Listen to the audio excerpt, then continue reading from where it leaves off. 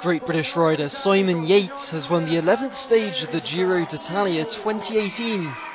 The 25-year-old pulled off a sublime late charge over the last 1,500 metres uphill, moving away from Dutchman Tom Dumoulin and Italian David Formolo. It's Yates' second success after winning stage 9 on Sunday. Fellow Briton Chris Froome fell a further 40 seconds back to 12th place.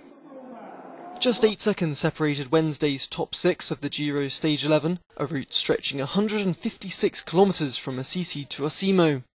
Yates' victory puts him top of the leaderboard with 10 stages to go, 47 seconds clear of nearest challenger Dumoulin. Yates is only the second Brit after Mark Cavendish to win multiple stages of the same Giro.